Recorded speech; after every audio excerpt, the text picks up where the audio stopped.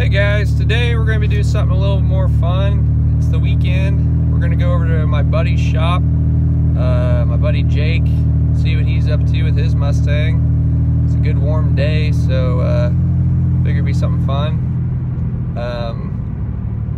Yeah, so it's a little bit of a drive, 30 minutes or something. I'll show you a little bit of the scenery because I'm from Iowa, which is basically like hell. If you're not from the Midwest, this is what it looks like, especially in Iowa. Nothing but fucking corn and beans everywhere.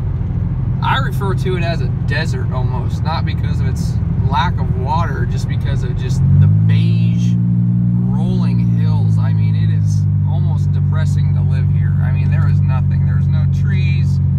There's no big towns unless you get up into the cities.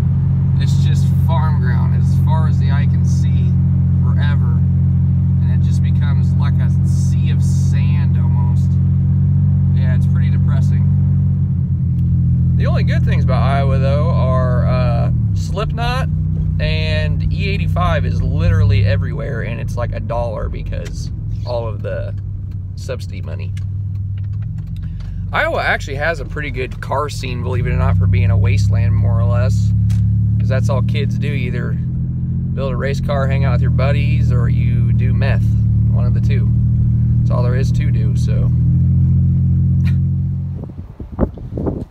Alright, here we are. What up? Flick Speed Shed. We're at Jake's now. Here's his Mustang. He's always doing some sort of little something to it. His channel is called turbogary, no space, on YouTube. Check him out. If you like my kind of videos, you'll definitely like his stuff, because he's got, as you can tell, the big poppy on here. 4-valve goodness. No LS, thank you. No freaking LS's. There's a turbo kit that me and him built. I did the welding on it, and it was a collaboration between him and me. Looks pretty good. Another thing I did on this car, you've seen my video with the cage, and you're like, oh my god, look at that horrible fucking cage, but I can make a nice cage. This one turned out really nice. I wish it was in my car, but I'm just working with what I've got. If I was to redo it, I would do something like this, but this was a, what was this, Team Z or Racecraft? Team Z. Team Z. They're 8-point chromoly. Went together very well overall. What's nice about this is it's all pre-notched, so it's just kind of hold and stick. Like the tubes are actually cut around the other tubes, whereas if you look at my cage, it's just, they've like butt welded the pipes, which is also not what you're supposed to do. Heck, we had it together in a weekend. Yeah, we literally did it in one night. I don't know, it took like maybe 5 to 8 hours or something like that, but that was completely starting from nothing and then done in 8 hours, so that's pretty good. With just me welding it. If we had 2 welders going, we probably got it done in half the time. Didn't even take the front windshield out, actually. No, we didn't even have to take the windshield out, and the cage fits really tight too, so, which is good. He's working on some sort of rear mount radiator now on this thing. I'm sure he'll have a video up on it. Trying to get done for springtime. Oh yeah, we're counting the days. Yeah. Here's his sweet intake that he's been working on. He's got some videos on how to do that. If anybody knows anything about 4 valves, is they don't make aftermarket intakes for these. There's only like one company that does.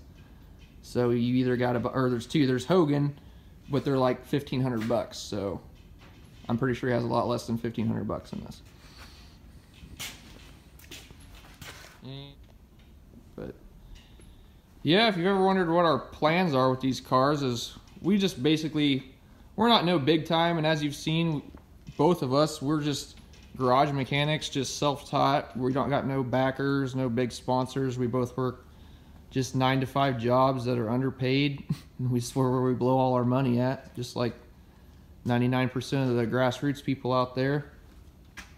We're getting a lot faster. I mean, both my car's in the 5s and the 8th mile. That's what we primarily run, just because our local track is only 8th mile. And that's where all the grudge scenes at. The grudge, the no prep stuff you see on TV, Street Outlaws, all that's 8th mile. This car could probably do a 1/4 mile hit. My car will probably fucking melt down after the 8th because it'll just grenade. So I only desire to run 8th mile. We do have another local track.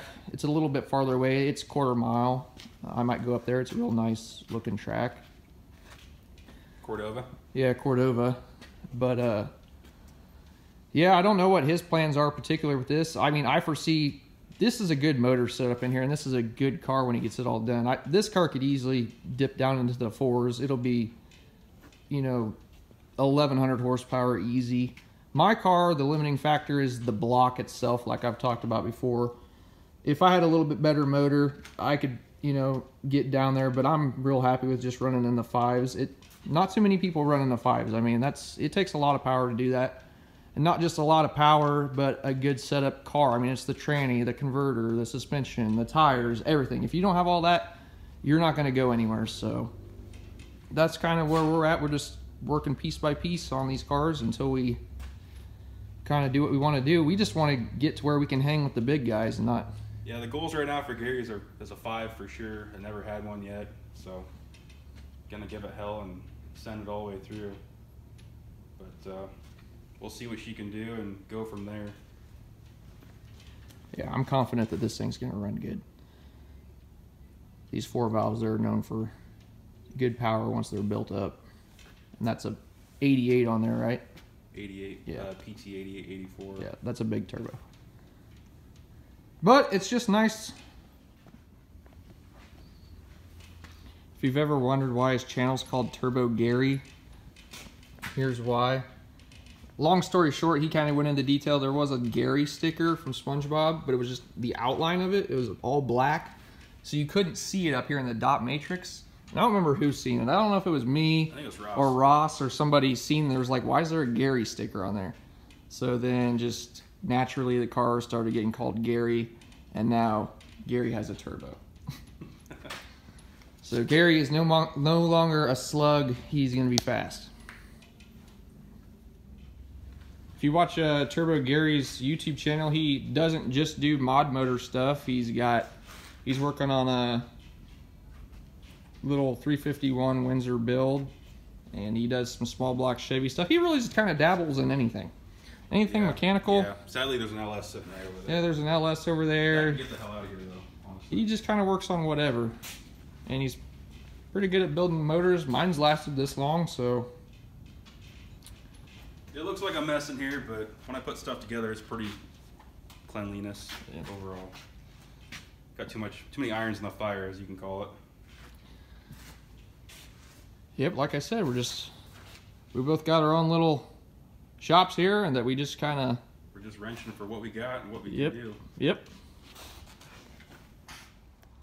Well, guys, that was Turbo Gary's, aka Jake's shop. Just left from there, stopped off at this my favorite burger joint here off the highway, get some lunch. As always, if you enjoy the videos, hit that subscribe. Any subscribers are appreciated. And thanks again, and I'll see you in the next one.